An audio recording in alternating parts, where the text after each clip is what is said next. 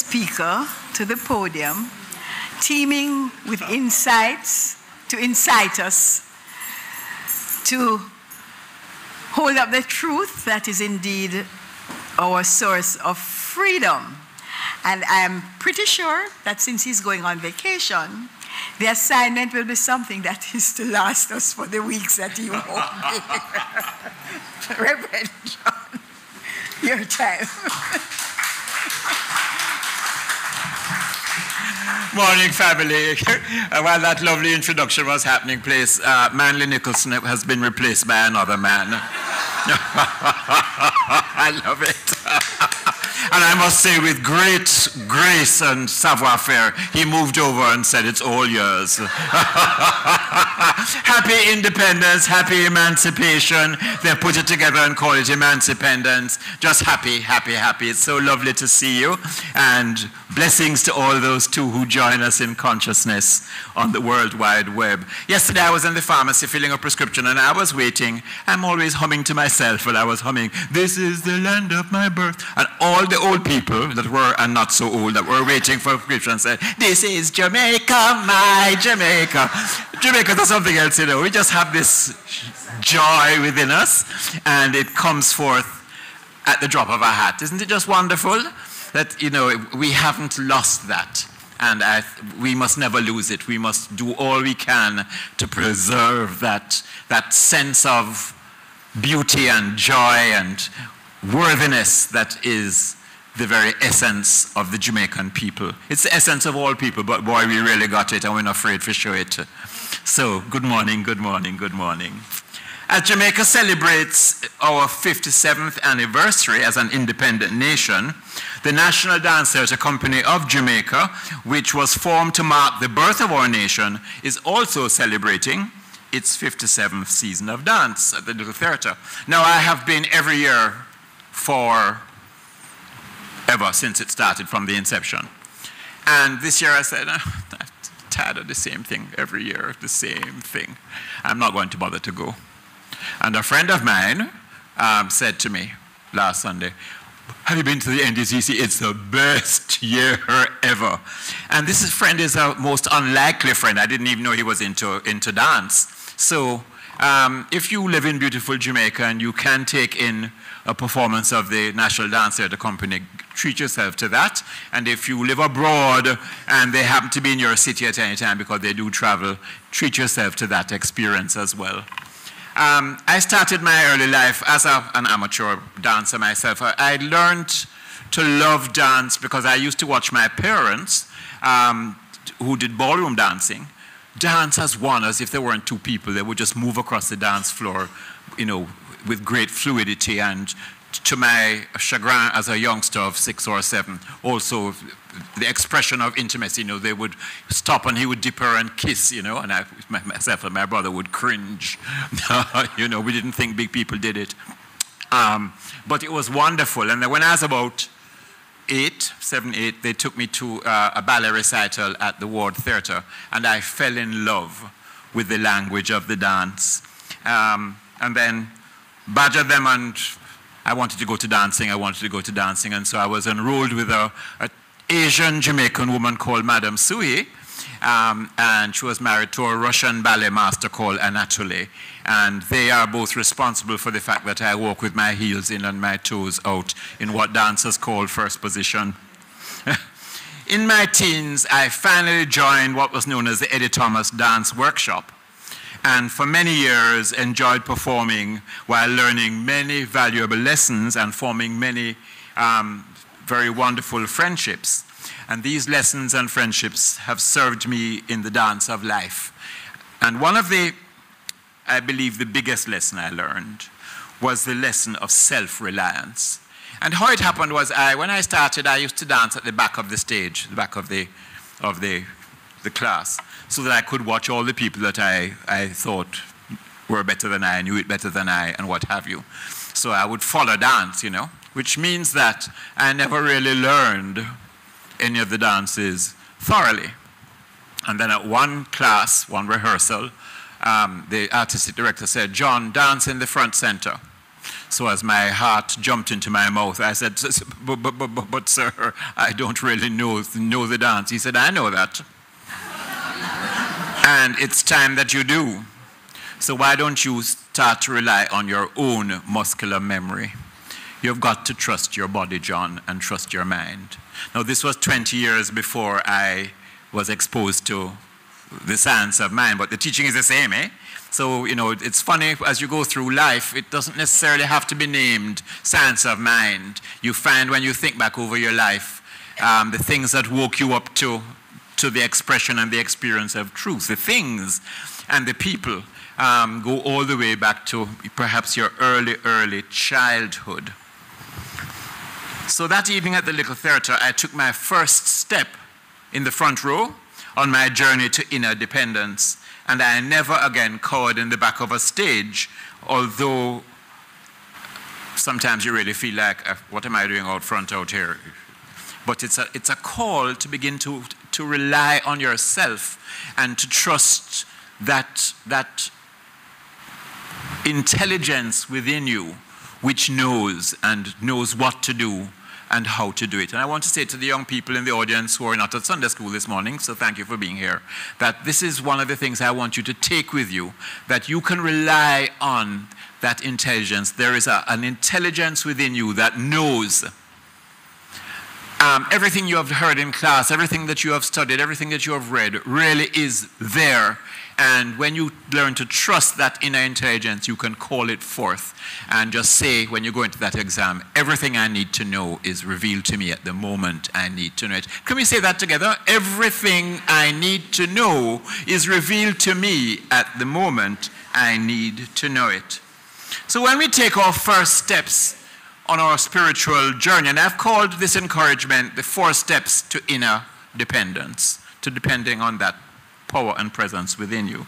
And when you take those first steps, perhaps you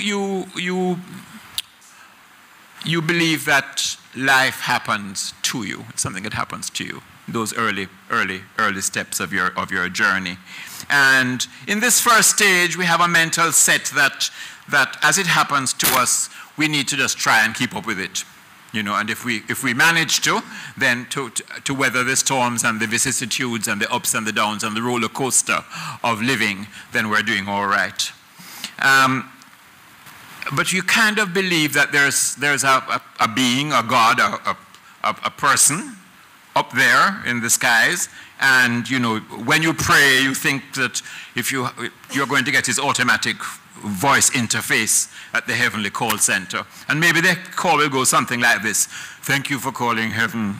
For English, press 1. For Spanish, press 2. For all other languages, press 3. Them not have no pattern on it though. Please select from one of the following options. Press 1 for requests, 2 for thanksgiving, 3 for complaints, 4 for all others. Now, if you're like a girlfriend of mine who has been praying for a long time for a mate, you press 3 for complaints. And you get, I'm sorry, all our angels and saints are busy serving other callers. Your call is important to us, and we'll answer it in the order received. Please stay online. And then you get some music. This is Jamaica, my Jamaica. This is the land of my birth. After a long while, the voice may come back again, and it says, to find a loved one that has been assigned to heaven, press 5. Then enter his or her TRN, followed by the pound sign. If you receive a negative response, please hang up and dial error code 666.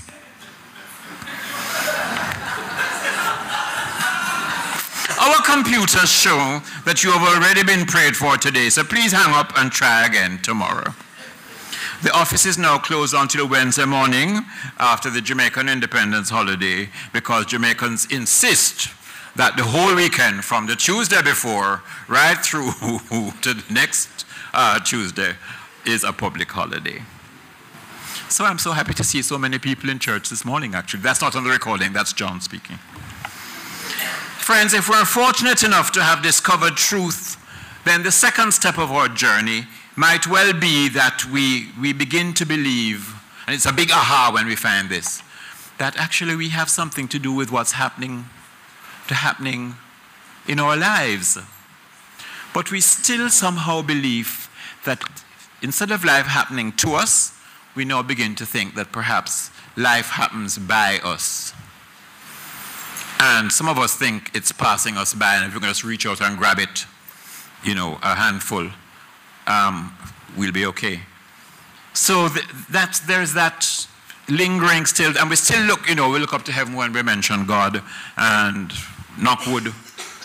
So there are still traces of superstition and disbelief, and perhaps still a consciousness of unworthiness, that we're really not. Some people born with gold spoon and they seem to be okay, but as life passes me by, I'm hoping that I can grab some. So we've moved from life happening to us without us having anything to do with it, or being a victim, to life happening by us. And of course, at this stage, luck and happenstance are still in our consciousness. As we continue to grow, maybe we begin to attend Science of Mind classes and participate regularly in our spiritual community. And as we do, little by little, we learn that we do have the power to create that which we are able to envision and to believe in deeply. If we believe it, we can achieve it. And as we take the third step, we come to accept that we are completely responsible for our own life. We thrill to the realization that we are indeed unique, individual expressions of something so divine, so beautiful, so awesome, that we can only give thanks that it is part of our lives and we are part of its amazing creation. And this is when we can truly celebrate who we are. And speaking of celebration, before you leave the sanctuary this morning, I want you to look at the notice board. There's a center spread of one of our members, Carl Livingston, who celebrated a 60th birthday with his twin sister, and it's featured in the Observer. So congrats, Carl. And that's when you're in truth, you can really celebrate who and what you are becoming, and what you are giving to the world. So at the third stage of the third step, you put down the business of good luck. It's not luck. It's what's in your consciousness that's creating what you are experiencing. And this takes us to the fourth step, which is the recognition that of our little human selves, we don't have the wisdom necessarily to know what is best, but we also know that whatever happens, we can handle it, and that we are co-creating our very existence with God, that we are in partnership with God, creating that which we wish to experience and to express. But friends, here's the thing about our spiritual journey that makes some of us lose faith.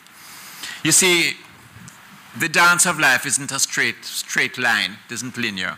We weave back and forth through the various stages of spiritual awareness. We have setbacks, we make quantum leaps forward in faith and in achievement. We go back and forth.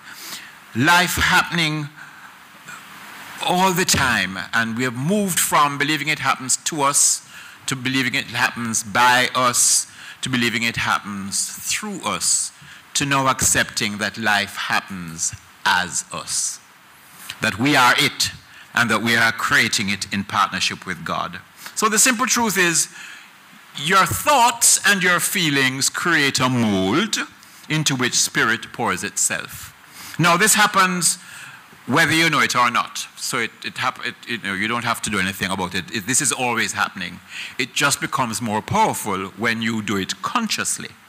In his book, Creative Mind and Success, Ernest Holmes, the founder of our great movement, gives some clear directions for creating the kind of mold which will bring the results you desire. And I quote, "Daily, you're going to give the creative mind exactly what you want to happen. You will see only what you desire, and in the silence of your soul, you will speak, and it will be done unto you.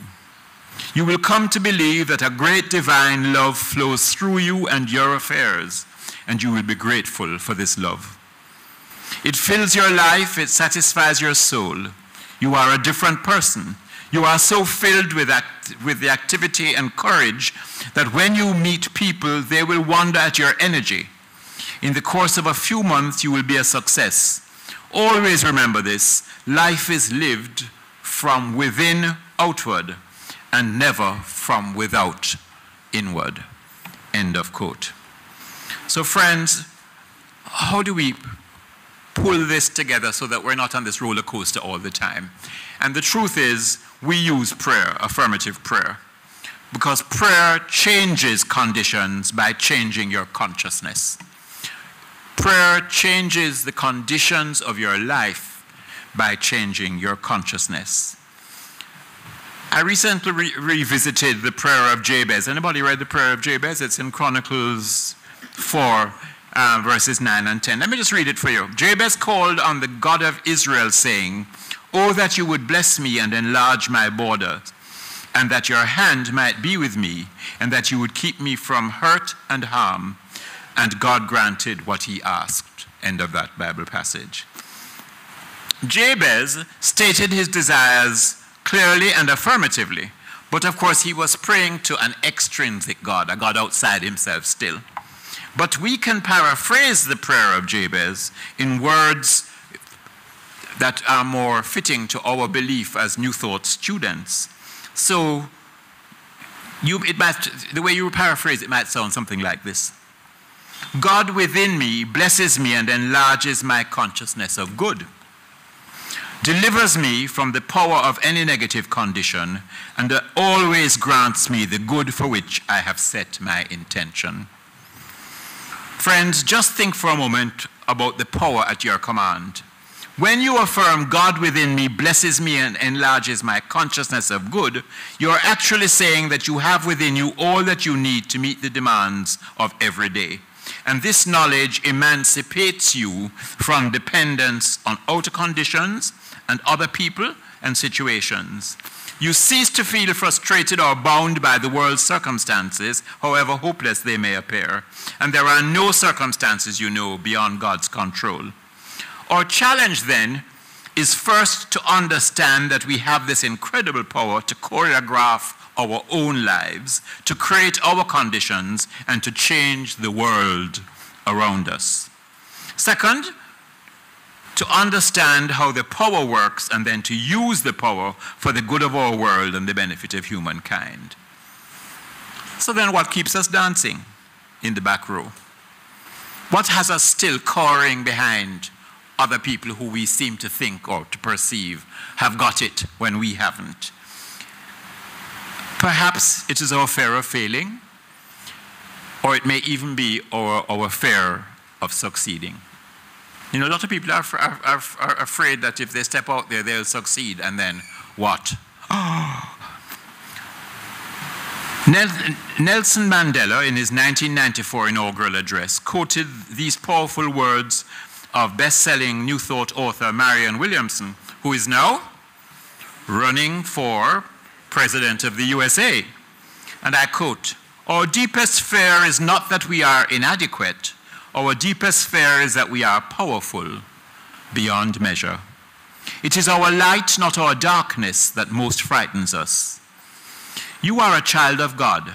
Your playing small doesn't serve the world. There is nothing enlightened about shrinking so that other people won't feel insecure around you. We were born to make manifest the glory of God that is within us. It is not just in some of us, it's in everyone. As we let our own light shine, we unconsciously give other people permission to do the same.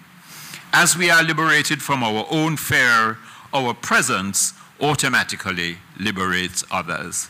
Unquote. Let us affirm together, we were born to make manifest the glory of God within us. Together, we were born to make manifest the glory of God within us. Now personalize it. I am born to make manifest the glory of God within me.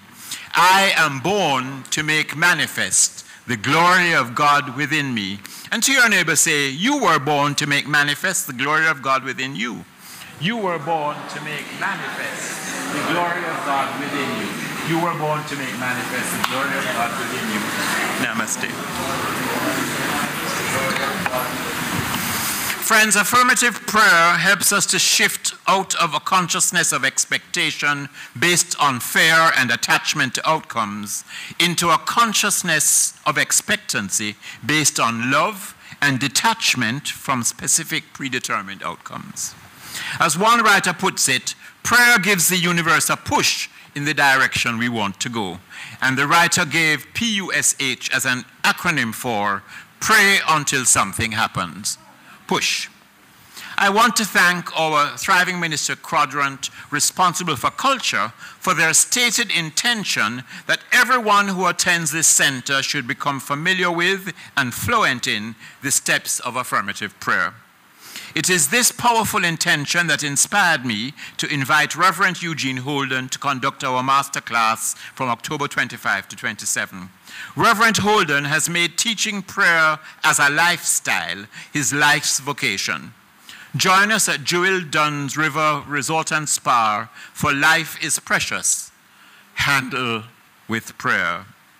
It will show you how to come to the center front of your life stage and, trusting in the presence of God within you, dance the dance of life. The universe is your audience, and it's shouting bravo as it celebrates the victory of your every step. Which brings me to your assignment. You think me forget? This being a long weekend. Should you decide to undertake it, your mission is this. This evening, put on your favorite piece of music. Wear something loose and comfortable, and for a few moments, just breathe in the music. Let it wash over you, and then imagine it filling every cell and particle of your being, starting with your feet and filling you all the way up to the top of your head. Just feel it. Just really see if you can feel the music. Then, when you really feel the music, allow your body to respond to it and begin to dance. Dance as if there is nobody watching. Just dance, just move. Let the music move you. It is a metaphor for your own life. You can do with it exactly as you wish. You don't have to have been trained in the classical mode. You just need to allow your body to respond to what gives you pleasure. The visionary author, Uriah Mountain Dreamer, calls this moving to the rhythm of your true self. Isn't that nice? Let's say together, I move to the rhythm of my true self. Together, I move to the rhythm of my true self. In her book, The Dance, she writes, and I quote, "To dance, to move gracefully, to receive the grace-filled moments every day, we have to know that we are worthy, not because of our hard work or our suffering or our eagerness to be other than we are. We are worthy by our very nature, the same nature that creates and sustains all that is." We are worthy, my friends, by our very nature, the same nature that creates and sustains every part of this universe. In Isaiah 43, we read, and I quote, "Behold, I am doing a new thing. Can you not perceive it?" Now notice that the verse doesn't say God is going to do a new thing someday. It didn't say maybe next week or next month or next summer. God is saying, I'm doing something new in your life, right here, right now, right here today at the Temple of Light Center for Spiritual Living, right where you're listening to us on YouTube or wherever you are connecting with us. Life is doing something and making something new. Can you not perceive it, my friends? Look inside yourself and see it. For life wants to happen as you. Let go of your old way of thinking and come to the front of the stage and dance. God loves you, and so do I. Namaste.